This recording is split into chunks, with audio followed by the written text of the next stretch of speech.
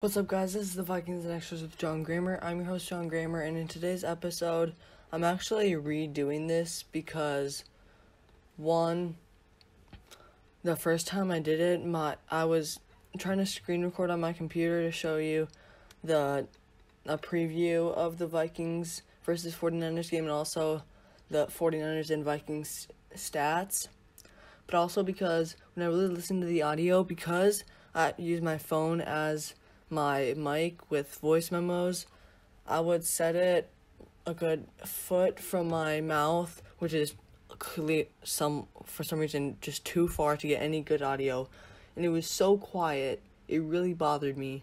So I actually have it set up right here because it needs to be close enough that the audio is loud, but also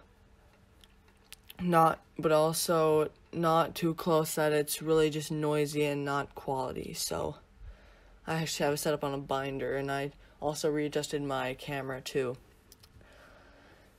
So we're gonna watch this video, the Minnesota Vikings versus San Francisco 49ers Week 12 NFL game preview. Then we're gonna look at the stats of the 49ers and the Vikings, and then I'm gonna go over my key points for the Vikings to beat the 49ers. Let's go.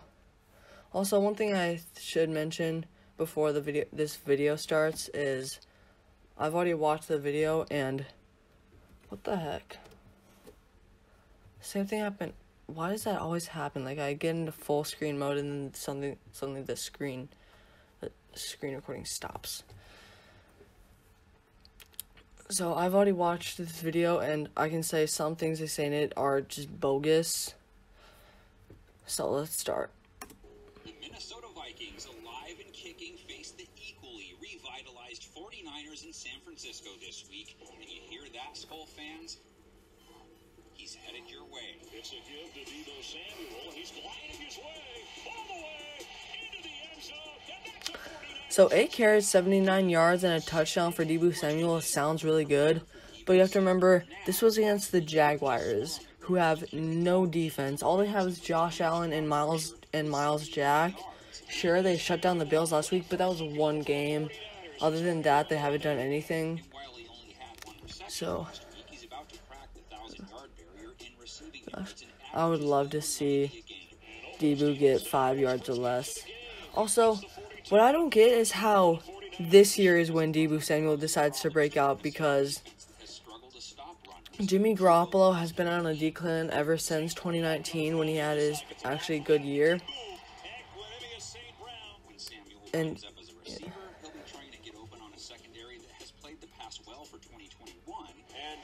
Also, the run defense, I don't get how we've got a lot of players back, like Everson Griffin, Danielle Hunter, Michael Pierce, Eric Kendricks, and yet our run defense is still bad.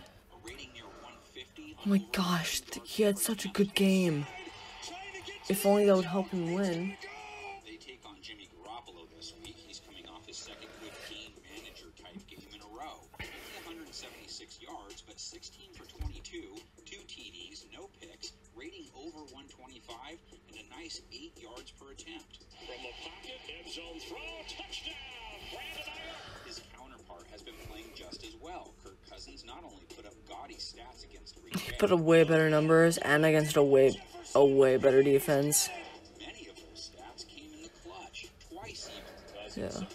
He's having really an MVP type season. 21 touchdowns, 2 interceptions, over 270 yards per game. And fact is, the Vikings have a better But of course, he's not going to get the MVP because he's Kirk Cousins and not Patrick Mahomes. 75 plus. Minnesota is now 5-1. Into Green Bay territory. Makes a move inside. But we can't just force the pass too much because we're not a passing team. We're a running team, and we have been ever since Adrian Peterson.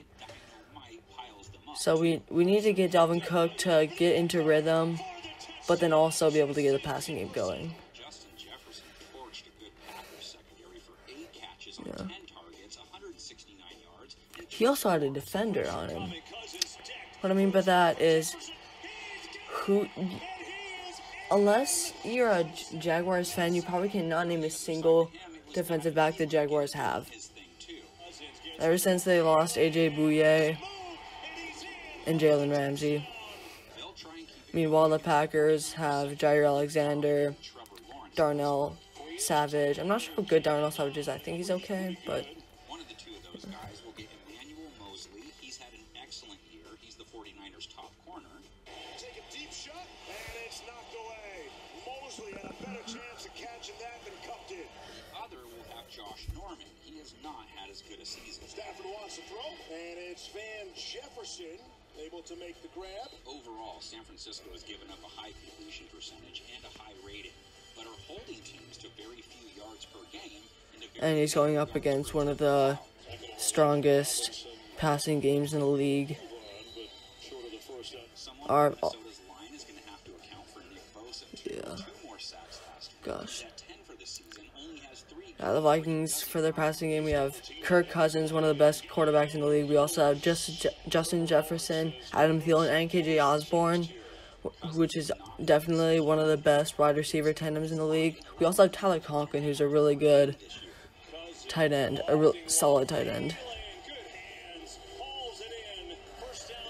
Yeah, we'll need to figure out a way to shut down Nick Bosa. That's back-to-back games where he's been under 4. Danger, Kenny Clark almost took the snap, and Dalvin Cook is buried. Wow. But he has punched it in both those games, and he forces defenses to He had a wide open hole for that touchdown. Cousins. If you don't, Cook says, forget that. I'm going to try and score. First down, first and goal. You see him hold the ball with 2 hands, go down, force Green Bay to take a timeout. big game for both teams. The race for the playoffs is real. Almost everyone is in it. Lay down your winner of this game in the comment section. We'll lay 10 of them out across the screen for you. Man, I wouldn't give it to see the OG JJ do that. So what I meant by some things they mentioned in that video were bogus is that they talk about some of the good stats that certain 49ers players had against the Jaguars. Like, he had great stats, but they were against the Jaguars. That's not a good example. A good example is Justin Jefferson's game against the Packers, because the Packers actually have one of the best corners in the game, Jair Alexander, and they have Adrian Amos, who's also a good safety, and Justin Jefferson had 8 receptions for 169 yards and 2 touchdowns. So, looking at these predictions, which I noticed earlier, is a couple of them are bogus, like Jeremiah's and Sessler's. And what I mean by they're bogus is they have the game decided by more than 7 points. The only Vikings game that hasn't been decided by 7 or less points was the Seahawks game, where we beat them by 13. But other than that, every single game has been like 7 or less points.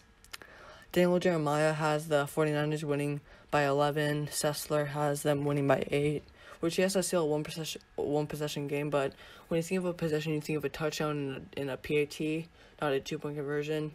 So I'm not really thinking of that as like a one possession game. Yeah. So what I want to think immediately is, oh my goodness, it happened again. Why? Again, I have to start a new screen recording. I would love to be able to say that we can definitely beat the 49ers, but because we have a great offense, but the 49ers also have a great offense, and it's actually a new, recently really good offense.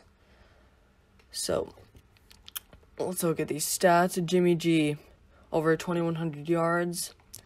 Eli Mitchell, I'm surprised Raheem Mostert isn't actually the leading guy. Maybe he's injured or something.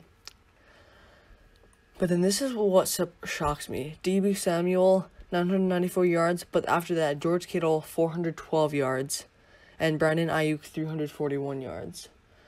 Those two guys combined have less receiving yards than Deebo Samuel has. So Deebo Samuel has nearly half of all the yards that Jimmy G has, and if you combine Jimmy G with Trey Lance, he has about 40% of what they have. It's up about 1,000 for a Debo, and then about 2460 for the quarterbacks. That's about 40%. Like, no, yes. Let's look at the Vikings stats. Kirk Cousins won. He has way more yards. He has over 600 more yards than Jimmy G has. Also, Justin Jefferson at 11 yards. I don't remember him passing. I don't remember him completing a pass. Dalvin Cook, 734 yards, and Alexander Madison, nearly 300 yards. Kirk Cousins, 69 yards. Wow, pretty good number. Then Justin Jefferson, yes, he has a lot of yards. But also Adam Thielen has far more yards than George Kittle does, who is the 49ers' number 2 receiver. Then Tyler Conklin has more yards than Brandon Ayuk. And also, Justin Jefferson is only taking up a little over a third of Kirk Cousins' total passing yards, not close to a half.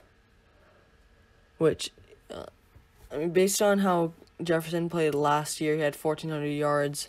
It doesn't surprise me much that he has a huge amount of Kirk Cousins' yards. But so now let's go into some of my key points, some keys for the Vikings to beat the 49ers. Number 1 is shut down Deebo Samuel. Yes, they have other good targets like Brandon Ayuk and George Kittle, but if they have those good targets, why don't they have more yards? Maybe that's a sign that if they rely that much on Deebo Samuel, if we shut down Deebo Samuel, that could change their entire offensive scheme, their entire offensive plan if we just shut him down. Now, he is facing Patrick Peterson, and I'm not too worried about that. Patrick Peterson is a decent cornerback. But also, one thing I'm thinking about, we should definitely try to double-team Deebo, at least at certain points of the game. Maybe, like, on third downs, especially on, like, crucial plays, like third downs late in the game when it's close. And then force them to get the ball to Kittle and Ayuk, which that doesn't sound bad, like forcing them to get the ball to 2 other good targets. The reason why I can actually say force them to is because they have no yards compared to Deebo. Another thing, as I'm not sure who was narrating that video. The Vikings are 5-1 when Kirk Cousins throws for over 275 yards, which means that we want to try to get Kirk to throw a lot, but we can't just have him padding his own stats, because we're not a passing team, we're a running team. We have been ever since we've had Adrian Peterson. We need Dalvin Cook to get at least a good game, maybe at least 80 or 90 yards. And then we can also have Kirk Cousins throwing the ball, because I don't think we can win just by Kirk Cousins throwing the ball. And then again, we were close when we were playing against the Bengals, because what's his name? Dalvin Cook only had 60 yards, and we still nearly beat them. If the refs were smart, we might have, if they didn't call that fumble. So, yeah, who are their other wide receivers? Because I know we have...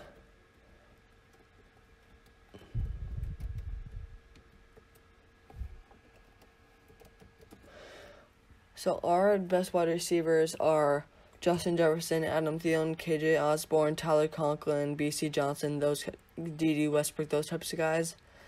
Oh gosh, Travis Benjamin. It's surprising to me that he's still in the league. Let's see, so they have Deebo Samuel, Brandon Ayuk, Mohamed Sanu, and also George Kittle. Is Mohamed Sanu washed? I feel like he's kind of washed by now. He's just getting old. Let me check his stats. Mohamed Sanu stats.